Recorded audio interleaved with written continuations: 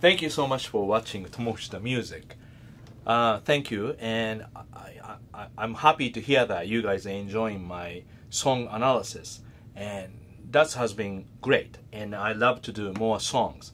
But right now, I think it's nice to check how much you know about the music theory. Also, foundation. Foundation means not just easy stuff. It's important materials that you want to go through. For example, if you go to Berklee and first semester you have harmony ear training 3 times a week. The reason is that way you just have a lot of homework every, Monday, Wednesday, Friday. You just can't miss it, So that's the first semester, second semester. So like we have harmony 1, harmony 2, harmony 3, 4, and then ear training 1, 2, 3, 4, and advanced ear training. And so overall, music theory, we're talking about understanding harmony, music, harmony, and ear training, both together. And the first important part is you want to know the triads. Triads, like if you play anything like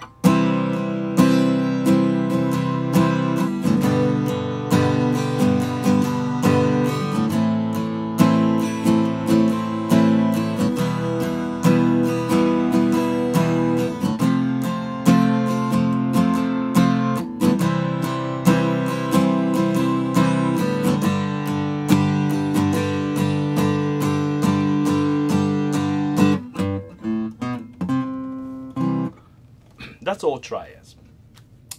And how about this way? This lesson, I'm not getting into detail about triads, but at least like a simple one. For example, the first one you want to do, what type of triads? Okay, so this is ear training. What type? One is major.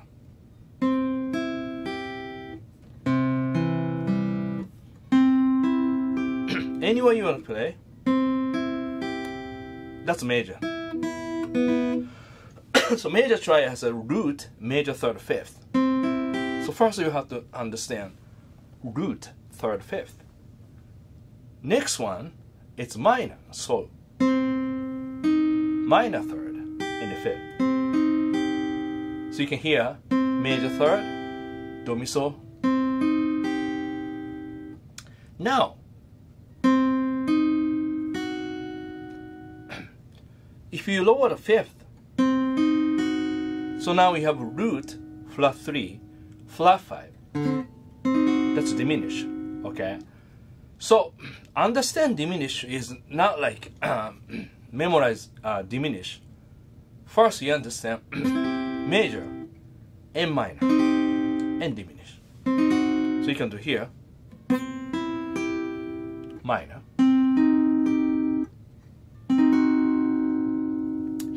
Excuse me a little bit my voice because Boston has so much allergy now, so really hard. Coffee helps sometimes. So now here, now here the augmented. So now first one you want to know, okay, major, minor, diminished, augmented, okay? So if you wanna write it down, do you understand that or not? Because that's really basics, okay? Minor, major, minor, and diminished, and augmented. Augmented has a sharp 5. So, and then 2 more types if you wanna know. Pop music we use it. So this is like regular major, but this one, Sus2. Suspended 2. Then, like you.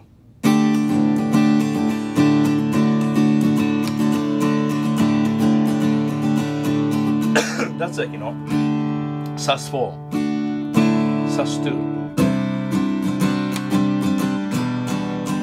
So, it's not too hard. Sus2 is major second instead of major third. Sus4, perfect fourth instead of fifth, right? I mean, third. And then C major scale, like you have a C major scale.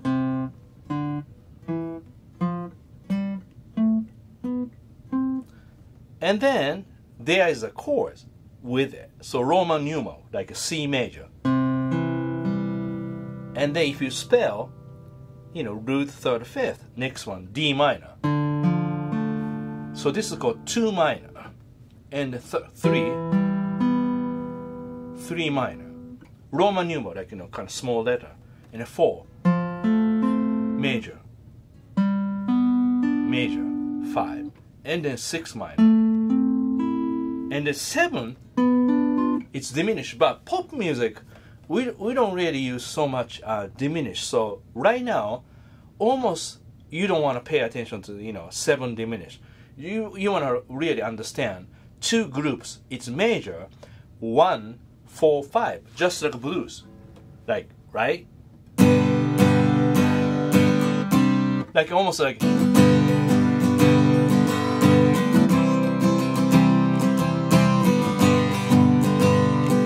simple. And C. Key of G.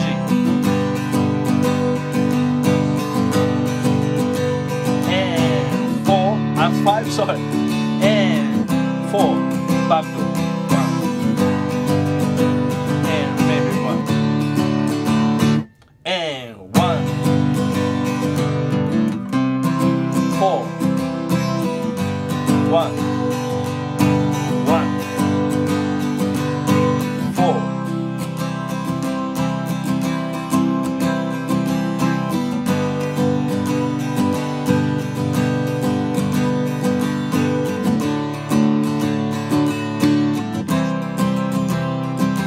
So just 1, 4, 5.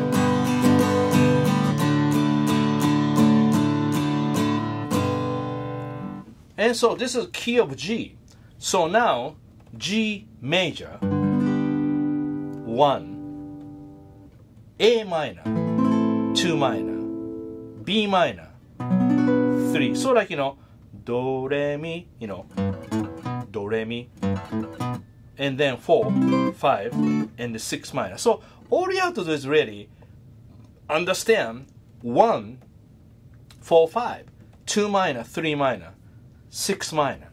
And then when you play song, kind of think about what type of number that you follow. And best way to do is really like, Rolling Stones, Beatles, any like, old good music. You listen to it and figure it out. But then again, sometimes these tunes use non-diatonic chords, not to belong to basic major scale. So that, it's a little bit tricky. But that's, it's almost like a sense. It just sounds good. That's why people use, And also rock music, a lot of minor key. And this is difficult because first you have to learn major key and then you go to minor key. Okay, so yeah, that's why some of the rock stuff right away kind of mixing, some part is major, some part is minor. So it's a little bit confusing. So sometimes I recommend, play by feel, understand by feel. Then sometimes you sit down, really look at the notes or understand this theory to figure it out about the chord progression. So maybe we can do something like key of C, C, right? And then our song goes 5 something. All right. So G is a 5, and then let's go 6 minor. So right here, it's almost like you go to minor key. Sounds like, and then maybe a little bit more, sass sounding minor. So like E minor, 3 minor, nice. And then maybe give you a little energy with a 4 chord, which is F.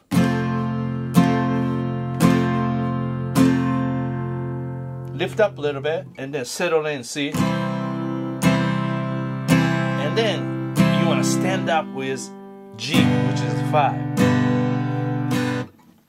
So key is C.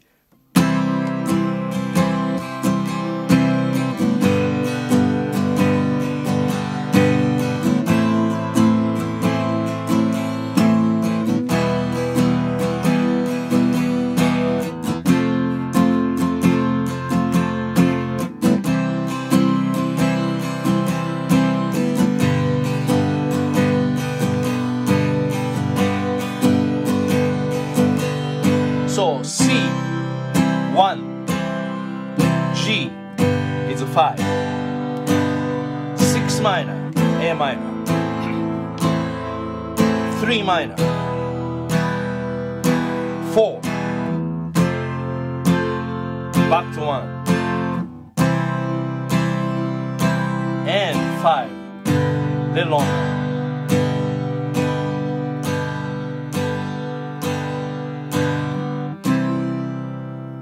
So when you listen to music, like when I listen to music, for example, when I teach private lesson at the Berklee or even Skype, good example. I always say, also, so okay, what's the problem? What would you like to do? And often people said, I love to play like such and such, but I have no idea about the chords. Maybe I can find a little bit, but not entirely. And then I say, which track?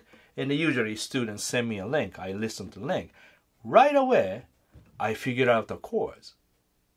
And a lot of people, smile, say, how you know it? Well, music is very simple. I mean, simple means simple tune, not really sophisticated, complicated song. Do you know what I mean? So, but everything kind of fall into major scale, and there's a minor chords, there's major chords. Of course, we can talk about seventh chord soon, but I think first one, this is all just major, minor, triads. I think that's to me sounds great. So yeah. So this case, key of C, 1, G is a 5. So that's the sounds of a 5. Then A minor, just kind of sounding, 6 minor, and then E minor, kind of wandering, just kind of sound, very nice. Then F has a little bit more, like passion, encouragement, and back to this. G, always want to go a little bit more somewhere.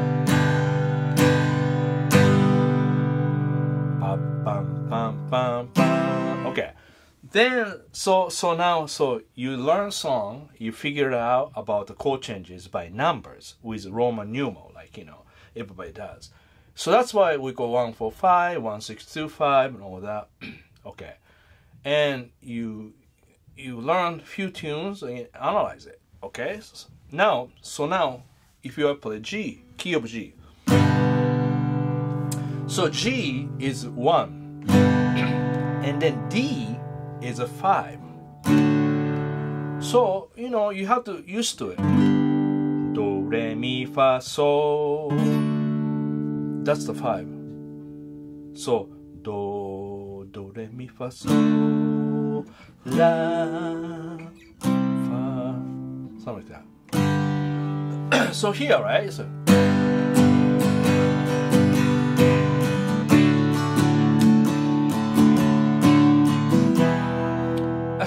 this is called relative minor. So almost like, to me, one moment it sounds like a minor key, but really 6 minor. Unless you start from here.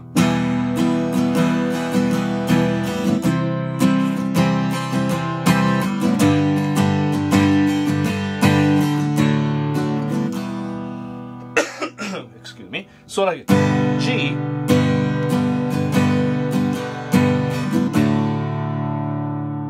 you go 5, and then you have to understand 6 minor, which is E minor. A lot of great songs has a key of G, and then 4. Okay, same thing. G, G again.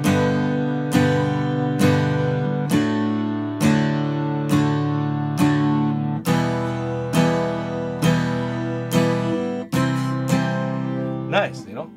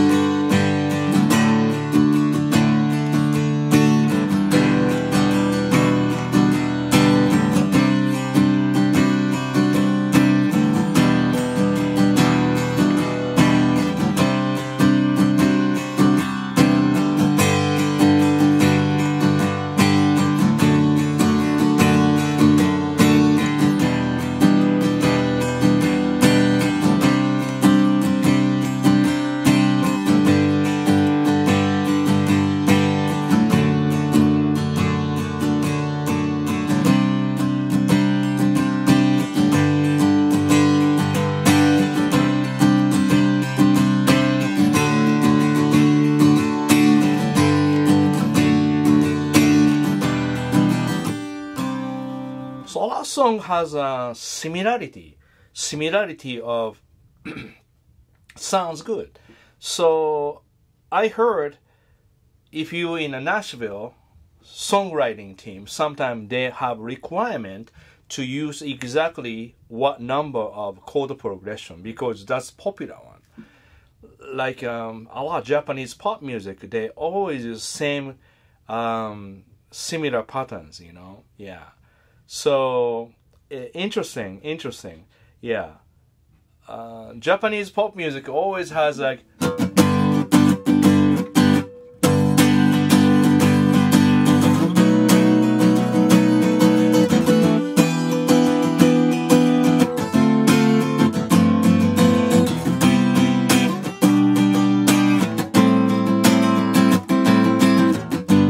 so like they have always 3 is 7 because 3 is 7 like Georgia on My Mind, All of Me. A lot of song has that, you know, dominant into 6 minor. So again, number system, like see, like I wish I can sing.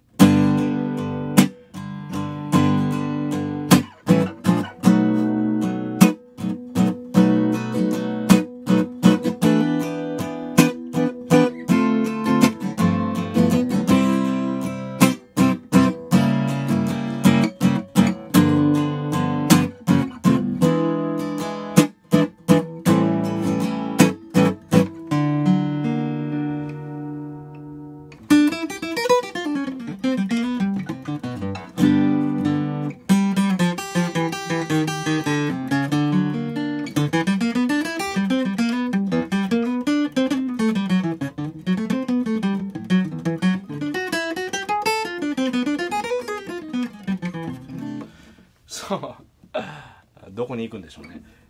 So yeah, that was a little bit just a sidetracked, but you see, like, you know, Japanese pop music, like I told you, like it always has a 3/7 and always a little bit unnecessary 2/5s in it, so that makes it a little jazzier.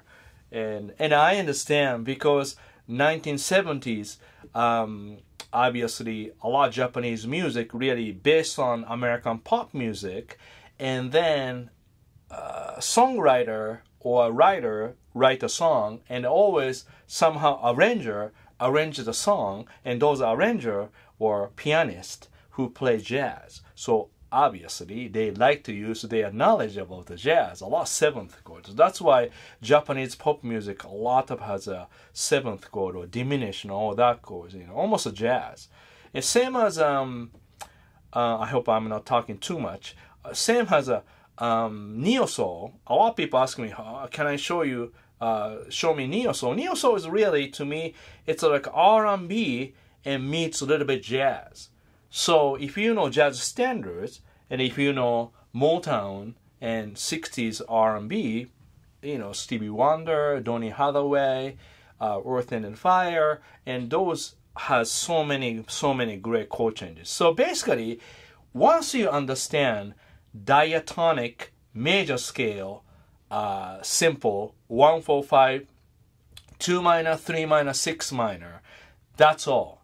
Then after that, going to minor key and a little bit seventh chord and learn jazz.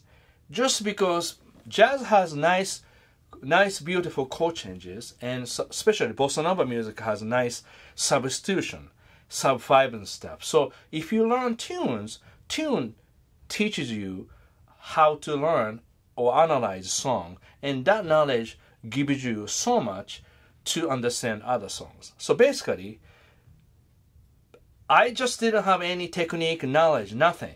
But I went to Berklee, I studied jazz, I studied jazz guitar lesson. So here and there, I learned about the theory. So major scale, minor scale, and diatonic, triads, seventh chord, so forth. And so that made me like a versatile musician. Sometimes people argue with, oh, I want to write great song. I don't want to influence by people, so I don't want to learn songs. Or somebody says, I don't want to be so mathematic because just like, if you learn theory, too much information. Well, more information you learn, you just don't use them if you don't like it or if you don't feel like it. But more information you have, I think that's nice asset, and I really believe more information you have, I think makes you strong person and strong musician. I think finish that way, because this can go on and on, more and more, and very important. And thank you so much for watching Sus2 Music. And more detailed lessons, if you're interested in, you can join my Guitar Wisdom. Also, I really appreciate your support. Guitar Wisdom really helped to run this YouTube channel also. And of course, you can subscribe to Sus2 Music and share this with your friends.